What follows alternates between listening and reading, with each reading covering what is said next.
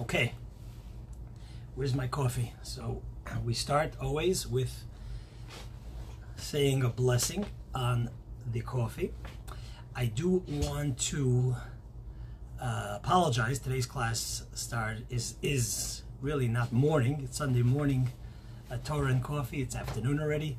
I was, I guess, unfortunately officiating at a funeral, and therefore the class is later today than the usual Sunday schedule time. So, you know, the title of the class is Afghanistan, a Torah Perspective, and we might walk away with more questions than answers.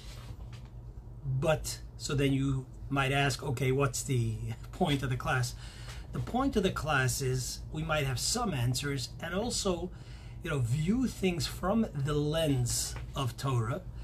And I will make clear that because I'm not an expert in this field, nor am I a sort of Torah expert in this field, but nevertheless I have seen and heard and you know, done some studying. Not enough time for research. I would have liked to have had more time, and perhaps we'll have the time to do so. So definitely some sort of perspectives and food for thought of how Torah approaches this. I also, towards the end of this class, because my father's yahrzeit, that my father's anniversary day of passing is tonight, I want to mention a story, the one memory that I have of my father, because he passed away when I was really a young child. And I mention this every year. I believe I shared this last year, but I do, in his honor, will mention the story again so that we can learn from it, and hopefully you'll be inspired by it and put that inspiration into action for the blessing and aliyah, elevation of my father's soul. So that we'll get to as well. And there's two topics, Afghanistan, Torah Perspective, and my father, are somewhat connected, as I will explain. So Afghanistan, a Torah Perspective. I also want to make it very clear that as much as possible, I will stay away from the politics of this, because that's not the agenda here. It's not what this class is about. This is not about the political either perspective or ramifications of it. This is more a Torah perspective, although maybe that will be touched upon where absolutely necessary. So, you know, there's several issues that can be addressed over here from a Torah perspective in terms of the situation in Afghanistan. So,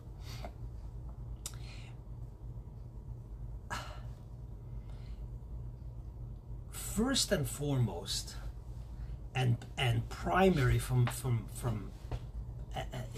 absolutely primary over here is what are our responsibilities? And I say our as Americans, as American Army, what are our responsibilities in preserving life, in the value of life, and protecting life as a result of us being in Afghanistan? So, and therefore the question is, by us sort of leaving Afghanistan, you know, is that okay? Is that okay? Do we have a responsibility to protect since we are there? Now, I know that this discussion has been had in general. What are the responsibilities of the United States of America wherever there's conflict throughout the world? There's been the discussion, you know, we cannot police the world. Are we obligated to, you know, fly in our soldiers, put their lives on the line to stop, whether it's genocide, whether it's killing, even of one person? Do we have that obligation as a superpower? As a superpower, you know, that comes with responsibility. We are a force of stability in the world. Hopefully that continues.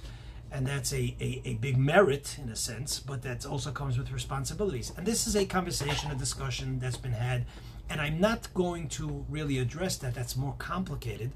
because that's not the situation in Afghanistan. Meaning, the situation in Afghanistan is a little bit more straightforward, although it has its complications, as I will try to articulate.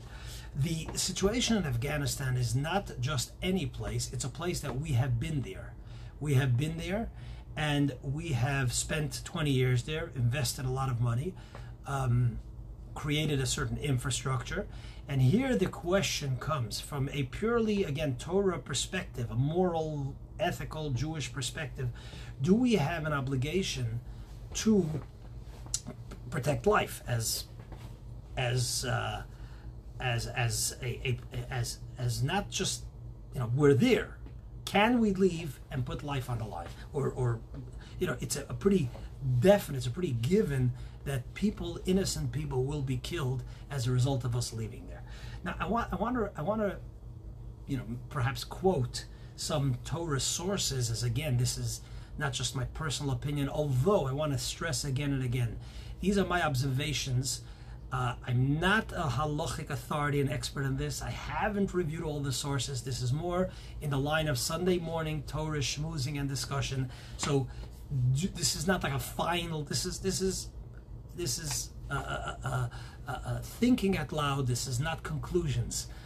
So just bear that in mind.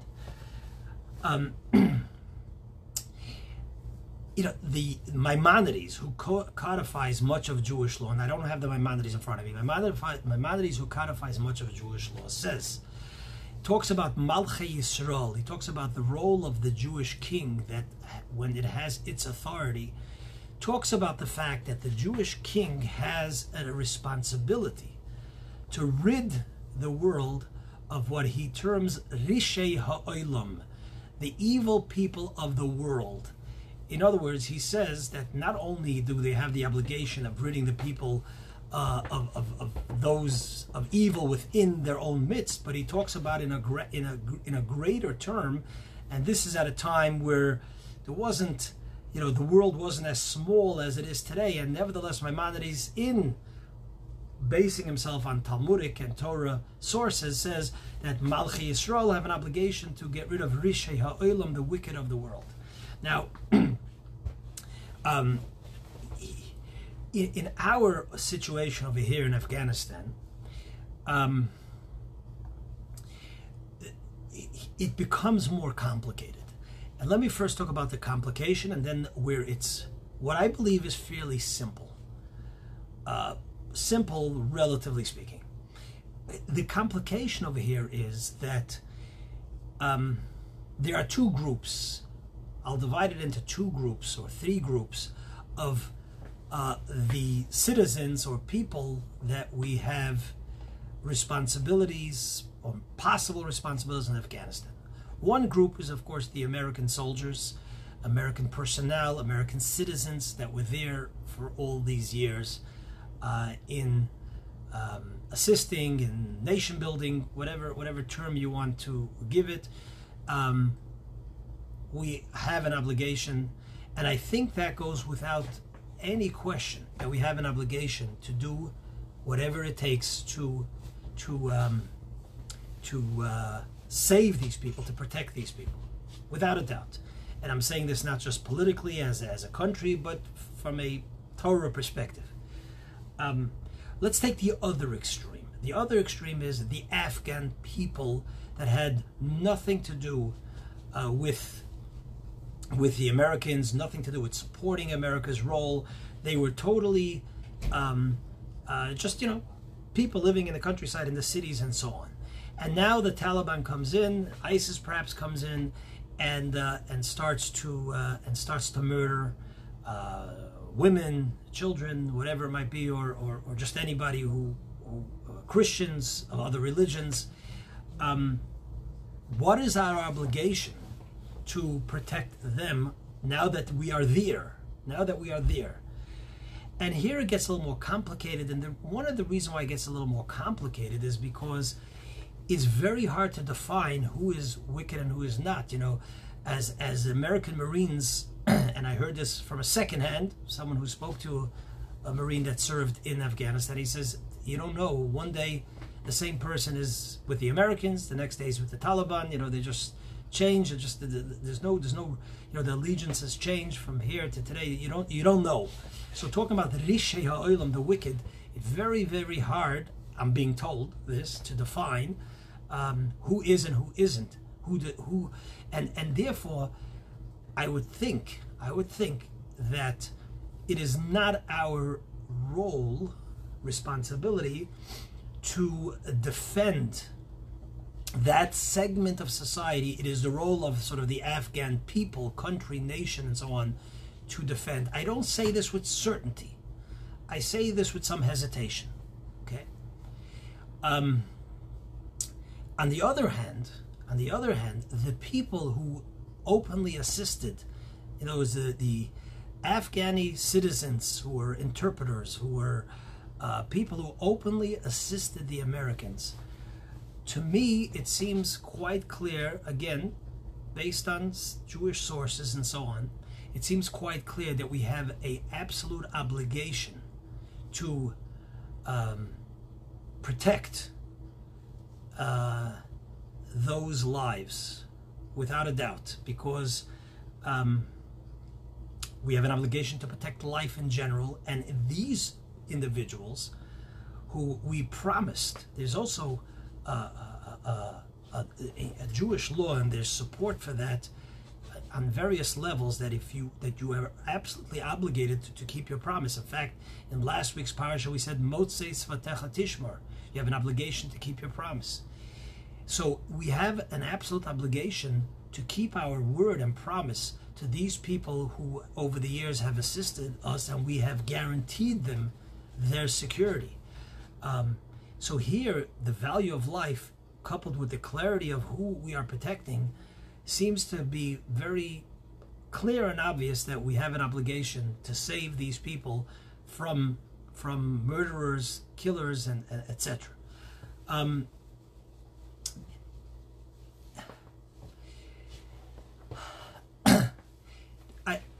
So now the question, which becomes a little more complicated, is: do you have an obligation to put your life on the line to protect these people?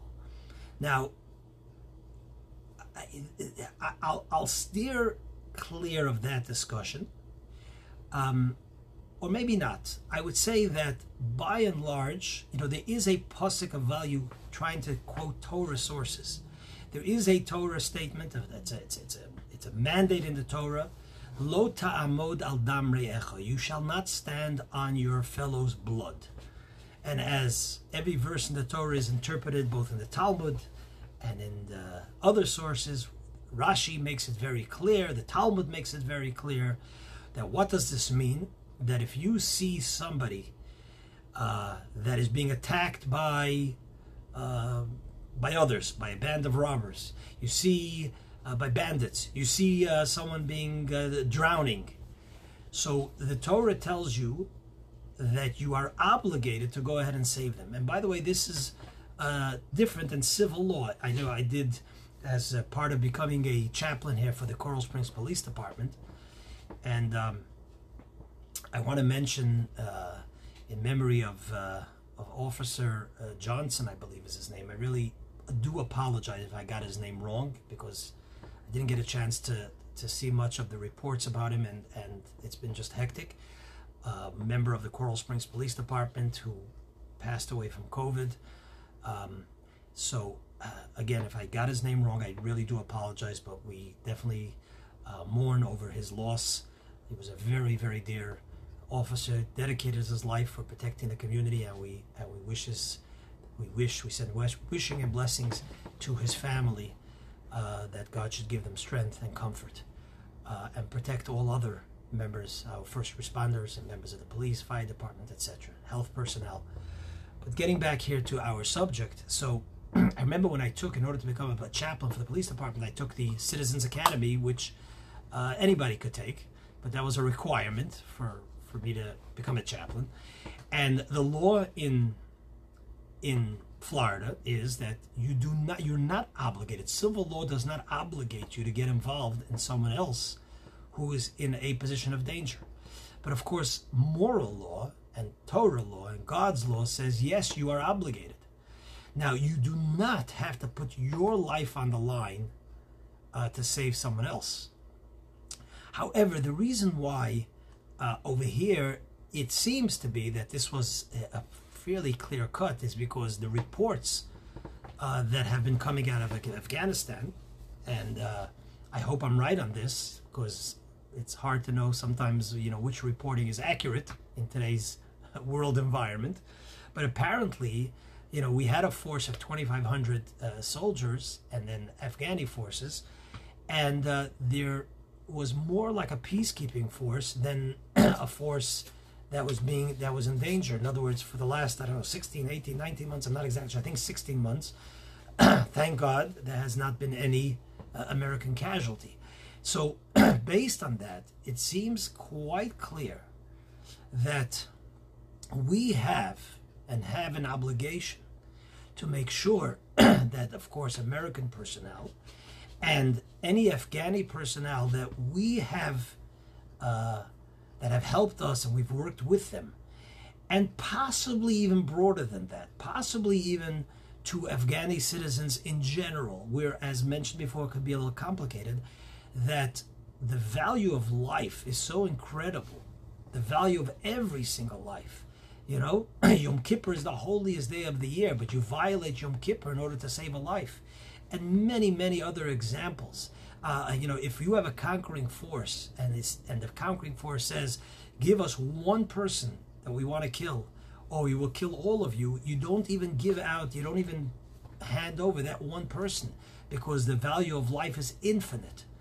And therefore, it would seem to me, based on these Torah moral values, that we have an obligation to do whatever it takes to save life.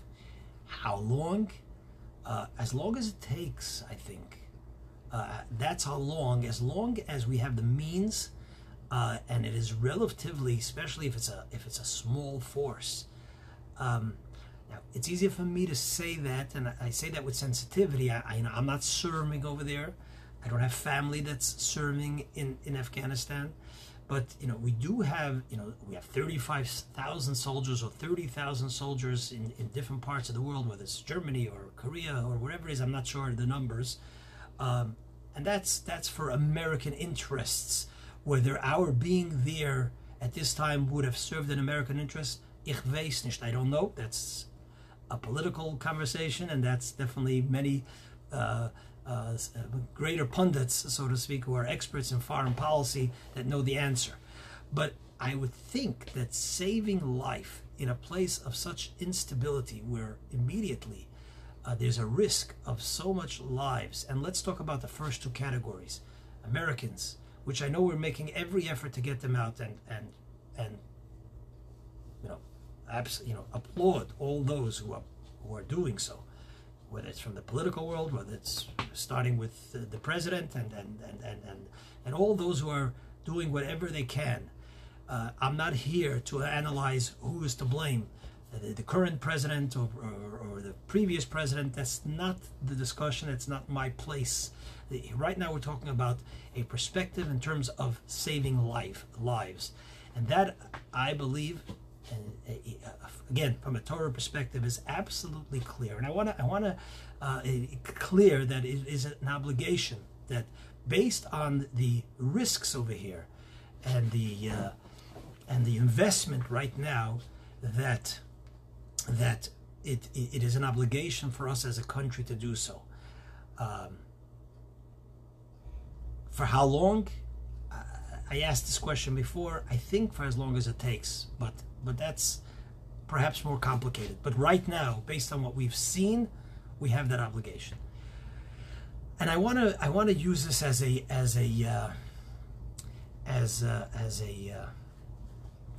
the word slips my mind, but as a sort of stepping stone, I guess, for my next conversation regarding my father, Reb Yosef Aryeh ben Avram Simcha. You could say Al Chaim for the elevation of his neshama today, or tonight, or tomorrow. I would greatly appreciate it. And I use this to connect the 2 points, because my father, as you've known, I've shared this many times here, was an Auschwitz survivor. And just imagine that if, and we have this resentment till today, where the Americans were flying over and they could bomb Auschwitz, and every day 6,000 Jews were being killed in Auschwitz. A bomb, one bomb in Auschwitz, on the railroads leading to Auschwitz, one American plane which would cripple the tracks, could have saved thousands and thousands of lives. But we didn't do so.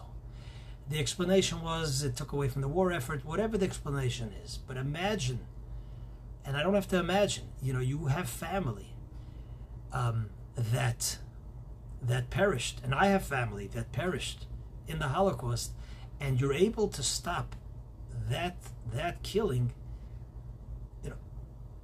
Why wouldn't you do so? So, countries, it's America, it's Afghanistan. When it comes to the value of life, these borders are artificial. If we could save life, and in a relatively, at this point, easy way, easy is not the right word, but in a relatively safe way, we should do it. We should do it. That's part of who we are. In addition to the conversation that in the long term, and this is a real foreign policy question, but it also touches on life saving. And it was, if we don't honor this protection to the ones who we made our promise and commitment to, how does that jeopardize the safety of Americans in future operations, future activities? But that's well, put that conversation aside, although it's an important element of it. But I'm talking more on the immediate obligation to save lives. And I want to make it clear, this is not a critique of any political party. I don't know if they really had strong evidence that this wasn't going to collapse as it collapsed. They did everything according to the best way they understood. So this is not a critique. It really isn't. There's a place and time, but not here, to evaluate that. Here in this conversation, I'm dealing with the right now. Right now, if we have the means and the possibility to save and protect even one life, we need to do so. That's what this conversation is about. I want to conclude with a story of my dad. I have, to honor my dad. I've mentioned this story last year, but there's another, maybe one or two nuances. Not that the story has changed. My memory maybe changed from last year, but the story hasn't changed. My dad, as I mentioned, was a Holocaust survivor, and he passed away when I was 5 years old, and just turned 5. Basically 4 was just a couple of weeks after a month after my birthday, my 5th birthday. Tragically, he, for I think like a year and a half or so, he suffered from lung cancer, which can be, I'm told, by medical doctors, by medical professionals, that could also have been a byproduct or a result of living in Auschwitz. We talk about 6 million, but how many people died of disease because of malnutrition, because of being exposed to the worst environments, toxic environments, and so on. So I have no memories, no real memories, because I was basically 3.5 or 4 years old when he became ill. I only have one memory that I cherish and that I share every single year in connection to his yahrzeit, his annual, the day of his passing. My father was in the hospital, in and out for treatment. He came home one day. I remember being in my parents' bedroom. A child, I loved my father. He loved me because he loved all his children, but I was his only son. I have 2 older sisters. So, there's an extra connection, at least I like to think so. I didn't even make a bracha on the coffee. Let's do the bracha for a second. Baruch atah Adonai Eloheinu melech haolam shehakol niyah bidvaro. So,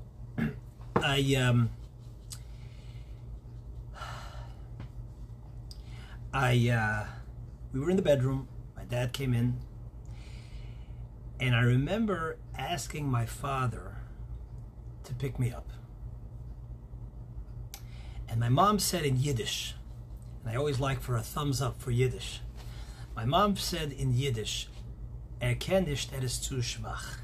He cannot, he is too weak. My father bent down, and he lifted me up, he picked me up. And that's the end of the story. And I share this story both as a message, both on a human level and on a spiritual level and on a Jewish level. On a human level, there must have been other interactions during that stage of my life, but this is the only thing that became etched in my memory. A father, and if my mother would not have said he's too weak, it probably would not have been etched in my memory. It's probably because I sensed, even at that age, that he's making the effort, that I remember this, that he lifted me up. So you never know what moment of effort that you put in to showing love and care to your child, what will become etched in your child's memory. So cherish, and especially today, we all live in a world of more distractions. Make that extra effort. Make that extra effort, and you could take this message and apply it. But if you take this message and apply it to your own loved ones, that will be a memory to my father, who made his effort when he was so ill to do so for his child. So please do so also in his memory, if you can. But that's not the most important. Do it for yourself, do it for your child, of course, and for whichever loved one you're reaching out to. That's number one. Number two, on a spiritual level,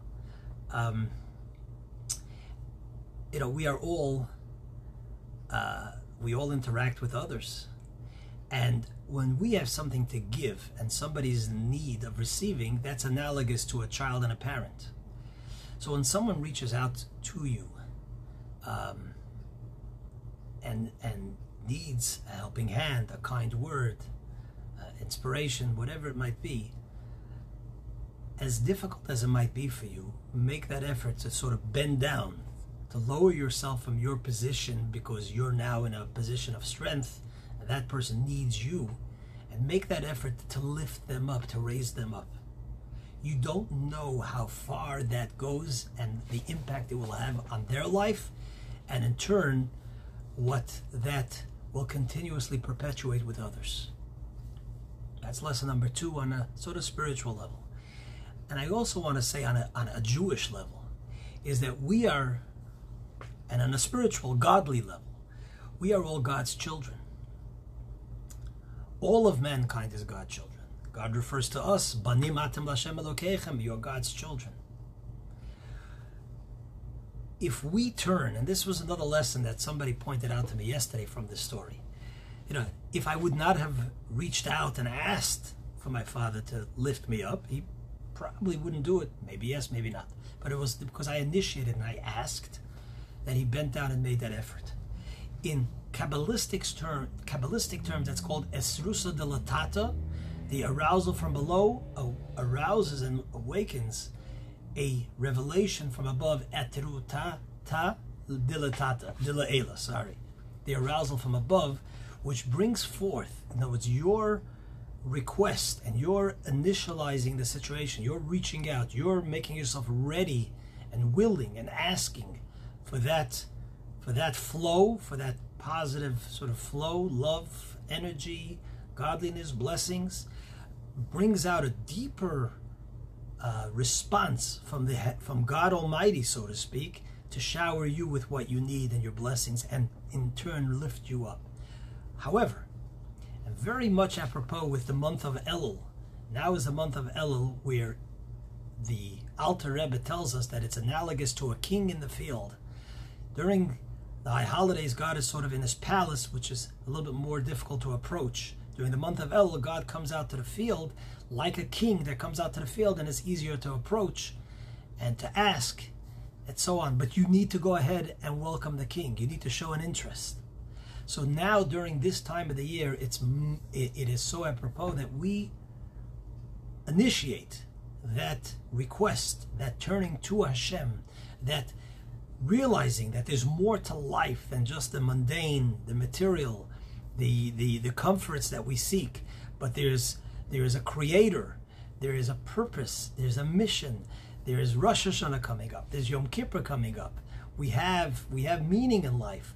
If we turn and ask and stretch out our hands, so to speak, stretch out our arms, so to speak, God in turn responds from an even higher, greater level and fulfills our request and helps us reach those greater, important goals in life.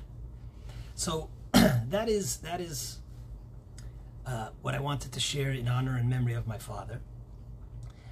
I hope that these words will inspire you to reach out to God Almighty, to reach out and try to lift up another fellow human being that is in need, raise them higher, and that will be for the schus, for the memory of my father, Olav Shalom, and in turn, may it bring down much blessings to all of us collectively, and please sort of share these words of Torah.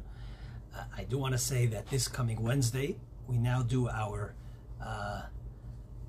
food distribution, the larger food distribution. We do food distribution all the time, almost daily, but the larger community food distribution, which is done on Wednesdays, is done every other Wednesday. This week we have a food distribution. We can use volunteers, and if it would be a great mitzvah to put into your sort of resume onto the scale as we approach Rosh Hashanah and Yom Kippur. We really could use and appreciate the help.